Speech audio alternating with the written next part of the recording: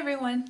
I am here to bring you my 9 by New Year's project finale. I did finish 5 out of the 9. First were the 2 mascara samples that I started with. One was the Smashbox X-Rated Sample Mascara and the other was the Pure Volume Vixen Sample Mascara.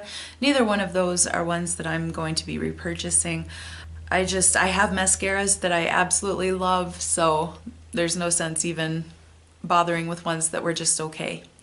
And then the other that I completely finished up in one of my other updates were the 9 little bottles of sample perfumes. I threw away those little sample bottles and I threw away the mascaras. So I don't have those here to show you, but those are 2 of the items that I finished up a couple weeks ago. And then I'll move on here to the ones that I have remaining that I was able to finish up.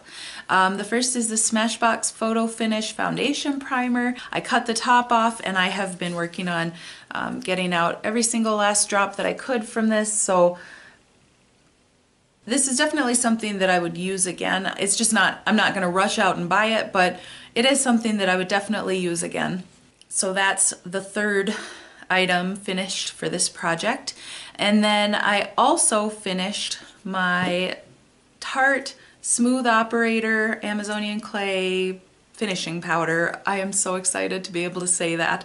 I didn't remark my progress lines on the back, but you can kind of see. To be able to finish it, I had to take out the sifter, and it wasn't even, like, it was ridiculous. I don't know.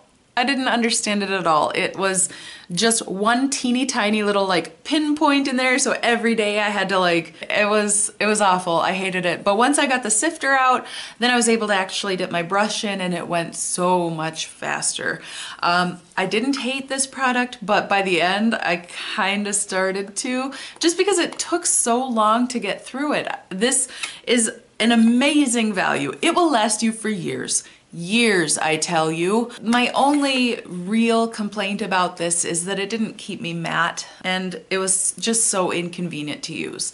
I would recommend it for setting your concealer under the eyes, most definitely. It's very finely milled, so it's perfect for that. This last product that I hit my goal on, my goal was to actually hit pan, not to complete it, but I did manage to hit pan on my Too Faced Milk Chocolate Soleil Bronzer.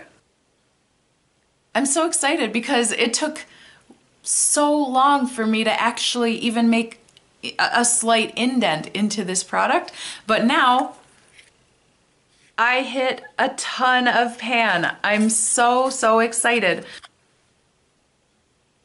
You can kind of see in the corner here where there's another dip going, and that's because I have been using it as a transition color for my eyeshadows.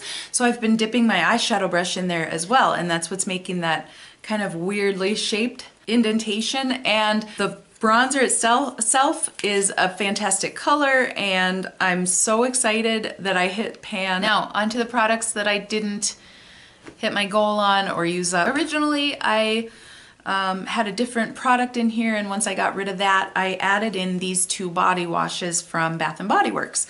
One of them is Be Enchanted and the other is Warm Vanilla Sugar. When I decided to add this into the project, I was here, but by the time I filmed the video, I'd already gotten here, and that's why I decided to throw in a second one in the hopes of using them both up. And this one obviously has been done for a long time. It's totally, completely done. Still one of my favorite scents. Love it.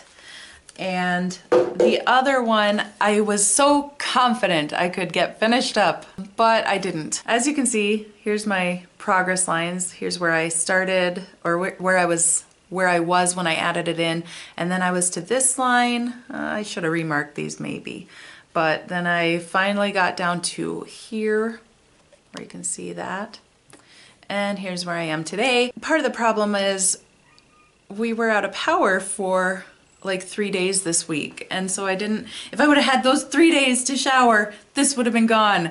I mean, that's a legitimate reason.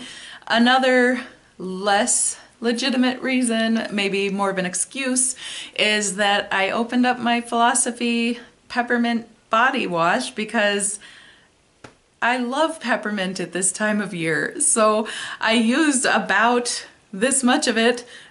If I would have used this instead, it probably would have been done, but I wanted I wanted to smell like I was bathing in hot cocoa.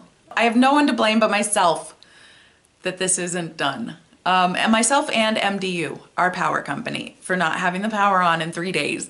But mostly just myself, because if I would have used this instead of the candy cane one, it would have been totally done. But as you can see, this isn't long for this world. I will have this done within the first week of the new year. The next product that I didn't complete was my Bare Minerals concealer in Bisque. And as you can see, I still have quite a bit left in there. This is, I feel like somebody's refilling it. Every time I use it, it just never goes down. I use it every single day to set my eye primer, and I've made almost no progress. I have no explanation. No explanation whatsoever. I'm gonna continue using it until it's gone, which for all I know could be another 3 or 4 months. My next product that I didn't finish is my Laura Geller Baked Brulee Blush in Apple Custard. This is a baked product, and so it was dome shaped, and my goal was to flatten out the dome, and as you can see, I didn't do that. Added this in later because I got rid of the other blush, and so this one I didn't have as much time to work on it, but I did discover how much I love it. I'm so glad that I got as much use out of it as I did for this project, and even though I didn't completely flatten it out, I used it every single day that I wore makeup. I didn't use any other blushes after that. That's really the purpose of these project pans, is to get use out of your products, and this one I got some good use out of. And finally, I did not finish using my Too Faced Shadow Insurance Primer. I used this every single day that I wore eyeshadow. I will happily use this every single day until it's gone. I love this product. I will definitely be repurchasing it over and over and over. I already have bought it several times. So that is the results of the 9 by New Year's challenge. Overall, in general, I'm pretty pleased with how the project went. I hope you enjoyed this video. If you did, please like and subscribe below, and feel free to leave me a comment. Let me know what you'd like to see in the future. Thank you for watching. Peace and love.